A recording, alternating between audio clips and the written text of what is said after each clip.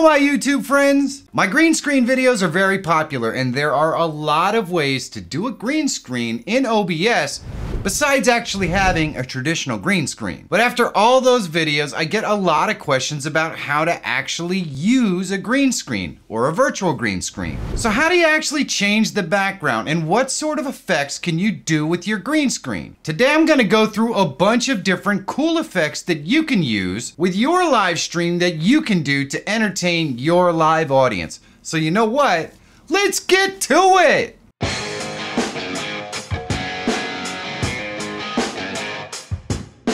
Likes and comments are super easy things that you can do to help push this video to a wider audience. So take a second down below and let me know how I'm doing. And while you're there, if you're not subscribed, please do. It really does help me continue to make content that helps you. And it's totally free. So thanks. First, I'm gonna show you how to change your background and then I'll show you how to use a cool plugin to rotate through multiple backgrounds if you wanted to. And then I'm gonna show you a bunch of different effects that you can do with your green screen beyond just replacing your background. So first, let's get into how to change the background. Here we are in OBS, and to do any of these green screen tricks, all you need is a traditional green screen or one of the virtual green screen plugins that I've done plenty of videos on. You can find links to those videos if you want to do a virtual green screen in the description below. For this video, I'm just going to actually show you how to use the green screen once you have it all loaded up. So what we're gonna do is we're gonna click the plus down here in our scene and we're gonna go to video capture device and we'll just call this cam. Click OK. And I'm using the snap camera, but you can use whatever camera you want. And all I need to do is go down here to use custom device. Go ahead and add my microphone in there. Click OK. And as you can see, I'm using a traditional green screen.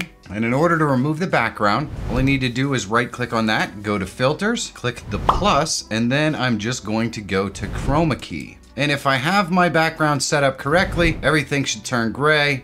And I don't really have to change much. There are some things that you can change in here if you want to. You might notice I get a little bit of green ghosting around the edges, and that's just spill. If you put a decent background on there, it generally isn't very noticeable. So we click close. Now we have me on a black screen. If we wanted to add an image, all we need to do is click the plus, go to media source, and then click OK, and just load up a media source. This could be a text file or a video file or whatever you want. In this case, let's go ahead and load a video file in here. This one right here will do. And I'm gonna loop it because it's a short clip, and there we go. Now, all we need to do is move it down below the camera and we have our green screen. Now there is a really cool thing that we could do in order to change our background on a regular basis. And to do that, we would use a plugin. First thing I want to do is create another scene, and let's just call this BG scene for background scene. And what I'm gonna do is I'm gonna go ahead and click a bunch of media sources, and we're just gonna load these in our background scene. We'll load this one, and we'll click another one, and we'll load another media source. And I'm not gonna spend the time to name these or anything like that. We're just gonna quickly go through and add a bunch of background sources to this scene. And media source 3,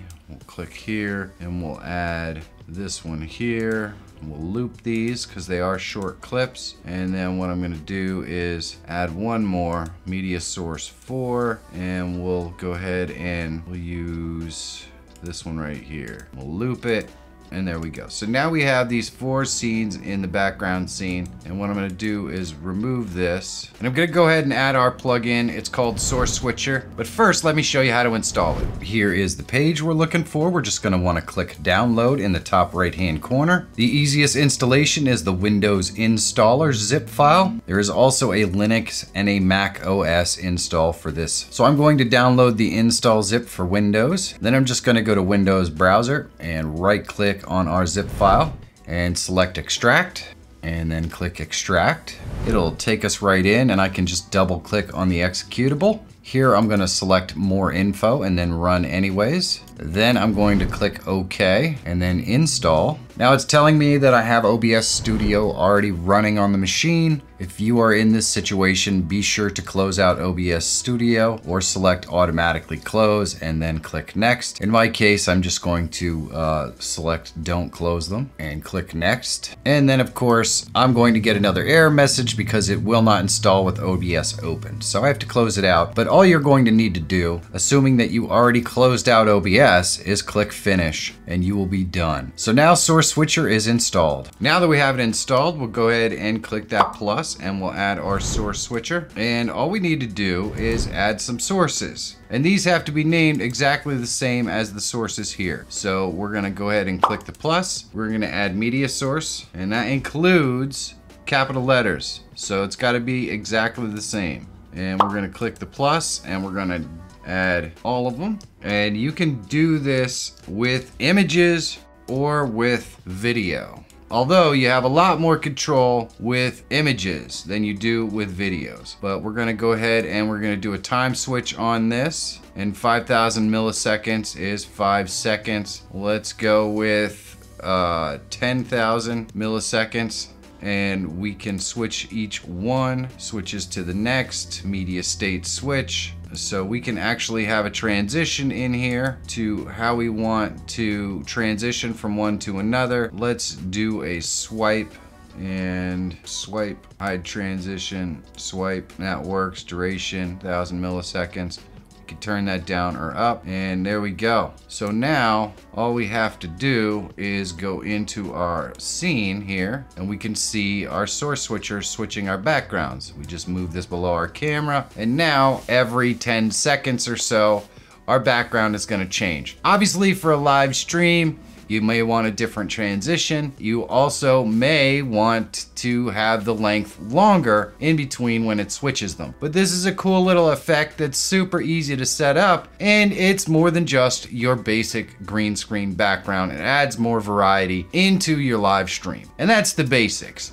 Now we get to the fun stuff, some cool effects with your green screen. To create the next string of effects, what we're gonna need to do is install a plugin called Stream FX. There are links to both the plugins I show you in this video in the description below. Let's go ahead and download the Stream FX plugin and install it first, and then I'll show you how to do some really cool tricks. Here we are on the download page, and we're just gonna click go to download in the top right, and it brings us up to this install page, and we can scroll down here. This gives you all kinds of other information on everything this plugin can do, and it's a lot. We're just gonna go down here to assets, and we're gonna download the Windows version. There is a Mac OS version as well as a Linux version here for you to install if you like, but we're using Windows, so we're just gonna download that. Once we're done, we just need to go to the location of our downloads, and we can double click on the Stream FX download. We're gonna click on more info here. It does this because this is an unsigned program, and we wanna just click there and then click run anyways. You may also need to disable your virus scan software. It may not install if you have it running, or it may give you an error. And once you get to this point, you just click install for all users, and then you're gonna accept the agreement and click next. And I'm going to install it static. You may have yours set up portable. If you do, that's fine. You can click portable, and then you click next, and you're just gonna wanna make sure that this is the location of your OBS installation. And as long as it is, you can go ahead and click install. And of course, mine is going to fail because I'm running OBS Studio to actually record this, but all you really need to do once you get to that point is click next through everything and then finish, and Stream FX will be on your system. All right, so the next thing we're gonna do is click the plus and create a new scene. And this one is gonna be a nested scene, so we're gonna call it NS and then white, and go ahead and click OK.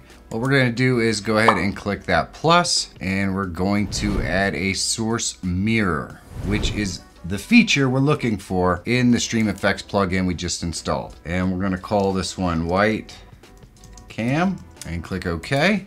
Then we're going to go ahead and grab our camera source. And there we go. We don't need to enable the audio. There is no reason to do that. And what we're gonna do with this is we're gonna right click and we're gonna go to filters, and we're gonna click the plus. We're gonna go to color grading, and we're gonna click OK. And we're just gonna lift all, and you can see it just turns my background white. Next, we're gonna click the plus, and we're gonna go to render delay, and we're going to add a 100 millisecond render delay to this particular screen. And we can click close. There we go. And we're gonna do the same thing. We're gonna create another nested scene, and we'll call this blue, and we'll click the plus.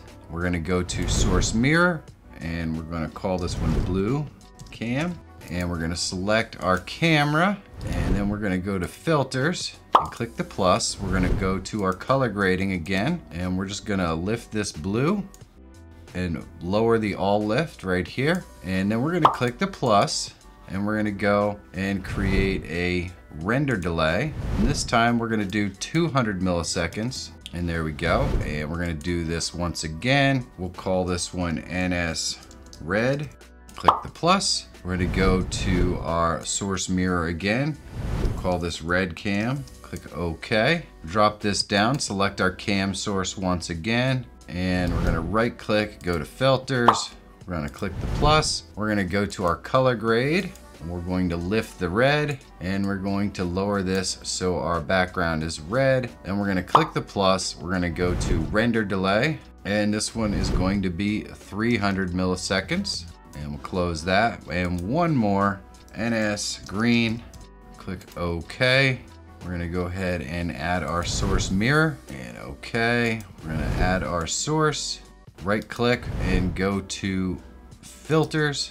We're gonna go to color grading, and we're gonna lift our green, lower this down so it's all green.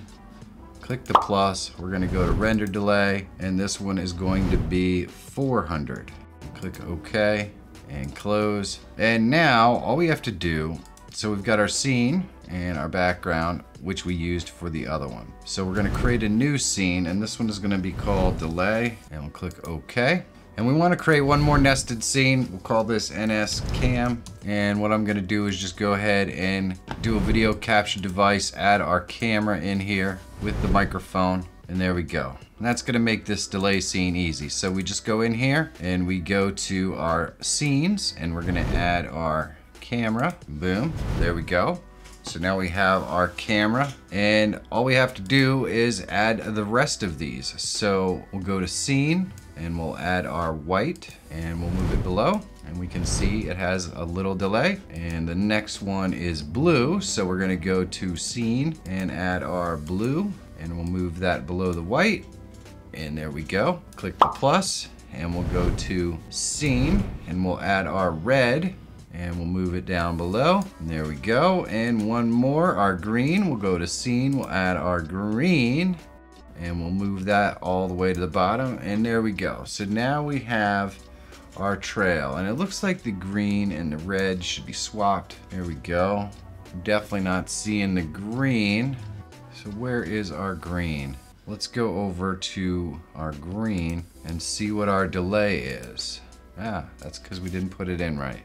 There we go. So now our green is proper. We'll go to delay. We'll move our green all the way to the bottom, and there we go. So now we have all of our stuff set up, and then all we have to do, if we wanted to, is we can go into scene, and we can add our background scene, and we can move it all the way to the bottom. And now we have a background scene with all of the stuff in it and this cool render delay feature.